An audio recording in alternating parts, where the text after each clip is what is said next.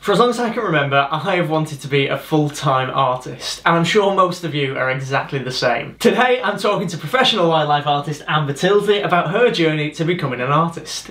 Make sure you stick around for the full video because we're going to share with you some of our best tips to help you on your journey to becoming a professional artist. So Amber, could you just give us a little bit of an introduction to yourself? Like, how long have you been painting for? I've been painting professionally for just over 6 years now. It started out as being something that I did whilst I looked for another job when I graduated from university. I started doing local art fairs, dog shows and advertising pet portraits, and it just gradually grew to being something that I could pursue full time. When did you decide you wanted to be a full-time artist?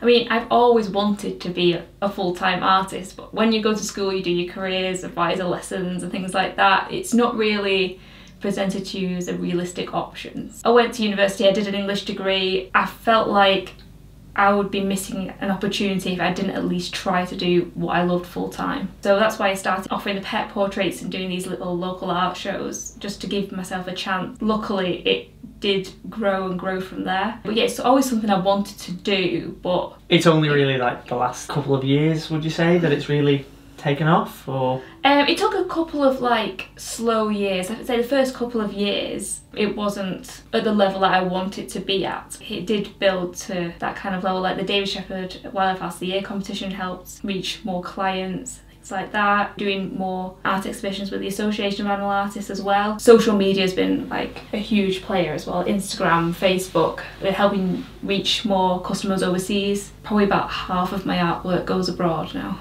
Oh good, I mean the video that we're doing right now, so the tiger that you're seeing Amber paint is also a commission, and that's an international commission, so it's going to Singapore? Yes, that's right. Yeah, it's Singapore. Yeah, just hope you enjoy that process. Do you think you've got something that's really sort of stepped up your professional artist game? Was there a clear thing that made you go from amateur artist just sort of trying it out to yes, I am now a professional artist? I think it was a very gradual process of just really developing my style, developing my skills within a medium, but I also first had to experiment with lots of different mediums and lots of different things to focus and hone in on what I really wanted to do. Now I stick to quite a lot of like dark backgrounds. I focus a lot on light, quite a wide variety of subjects, but like big cats and primates in particular. I think it's got to a point now where you can hopefully recognise a painting that's mine, which you definitely couldn't do in the first like couple of years because I was trying so many different things, but I think that was crucial really in finding out exactly how and what I wanted to paint.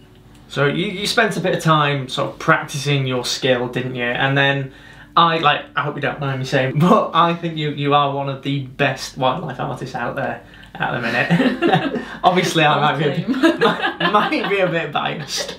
Let the viewers decide. So yeah, make sure to leave a comment if you've seen Amber's wildlife art and if you think she's one of the greatest wildlife artists of the current generation. Oh. Obviously it's been a long journey and it's been challenging over the last sort of 6 years. What are some of these obstacles that you've faced over this journey? Is there anything in particular that stands out as being the most difficult thing you've had to overcome? Luckily, like, my family and friends have been really supportive, but they did take a bit of convincing. They were a little bit concerned when I said that I wanted to do this full time, just because it is a risky path to go down. You haven't got that set income and that job security. There is a little bit of a stigma that it's not a proper job and things like that, but yeah, thankfully that hasn't come from anyone very close to me. Like they have really supported me, maybe from outsiders perspective. A little, yeah. It doesn't seem like a proper job. Just because you can choose your own hours doesn't mean it's not a proper job. Just because you're not being employed by someone doesn't mean it's not a real career.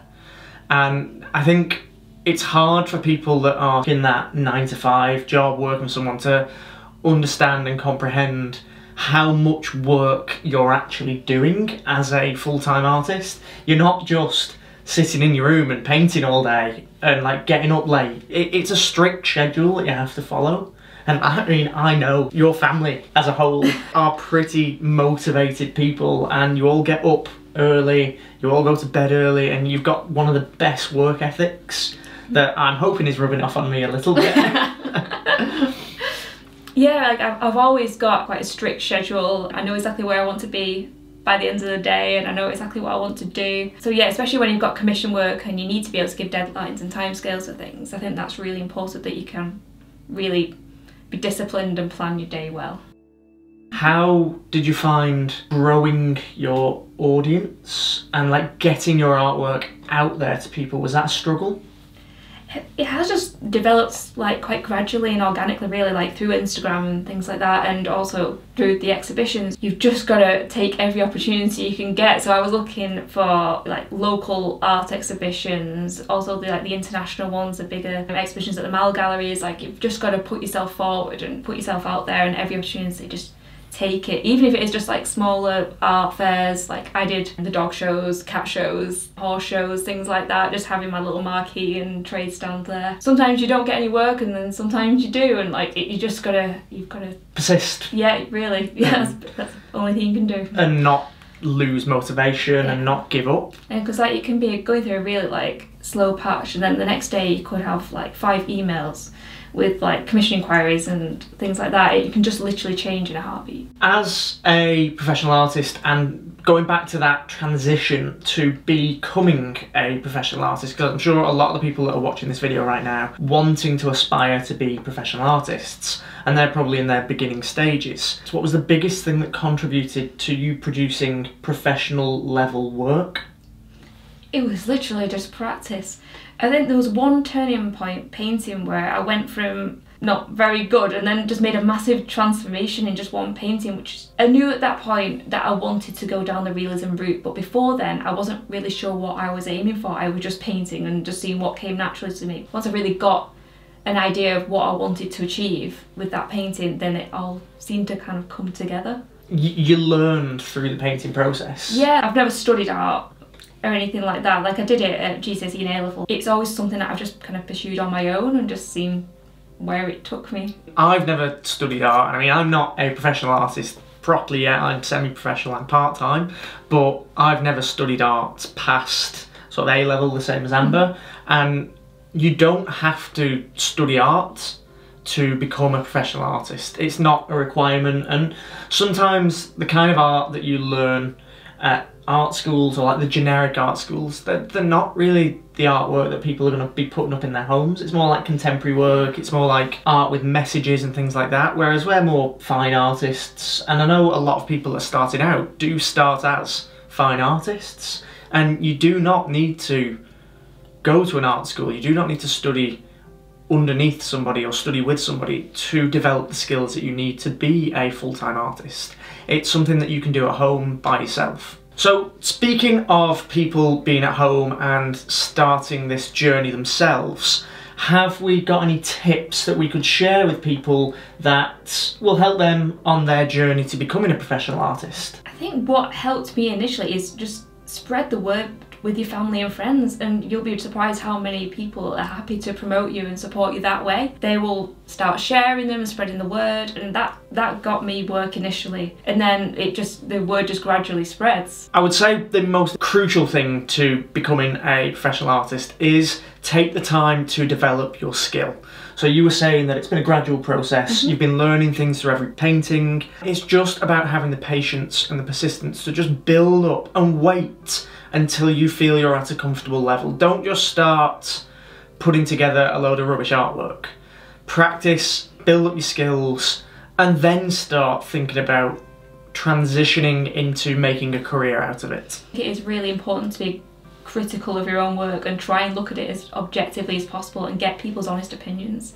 Yeah, so test out your artwork basically. Get people to come and have a look at your artwork, get them in some local shows once you feel like you're at that point, and study and see what people are doing and reacting to those pieces. Whilst we all hope that people are gonna like what we do, we've got to get honest opinions. Another really important thing to do once you've built up those skills is decide on a direction that you want to take your art in. Are you trying to get in galleries? Are you trying to get commissions? To try and go into teaching or sharing your artwork and your skills that way? Are you trying to get into art fairs? Think of all these different routes, and you don't have to limit yourself to one route. You can choose 2 or 3, but don't try and spread yourself too thinly. Learn how to take good photos of your artwork. This is potentially one of the most crucial things for selling. If we've got a website or post it on social media, you want to give the best representation of your painting possible. You don't want any glare, you don't want the colours to be off, you don't want it to be blurry. So invest in things like a tripod. You want even lighting, and that doesn't mean fancy lights. Even lighting can be taken really easily outside on a sunny day, but just make sure your picture is in the shade, and then take those photos using that tripod. The better the photo you can get, the more likely it is that that painting is going to sell, because someone's looking at something that's been professionally taken, it's professionally made, fully represents your artwork. Yeah, I think along those similar lines, but just how you present your work is very important. I would think about the framing that you use if you're going to offer framed artwork. A lot of people like to see the finished product and like to see where it could potentially hang in their homes. There's plenty of websites and apps that you can use that actually superimpose your framed piece onto a background so people can see what it would look like in their living room and things like that. And it just helps to give that sense of professionalism because you can see what that finished piece would look like. It's also a really good idea to set up a website. So not just running through social media, but have a dedicated website that you can sell your artwork from. Make sure all your pictures are good, and make sure all the paintings that you have available are available and ready to see in a professional way. So because that is your portfolio. Make sure you've got a bit about yourself, because people do like to know a bit about the artist and who they're potentially investing in. All your contact details, of course. Just make sure that the website has a very clean and professional look and that's easy to navigate. So if you are looking to be a professional artist and it is something that you'd like to try, this is going to cover your face, I'm sorry. Check out our previous video which goes through all of the things that you need to do before you start selling your artwork. Hope you enjoy it, and thanks for watching.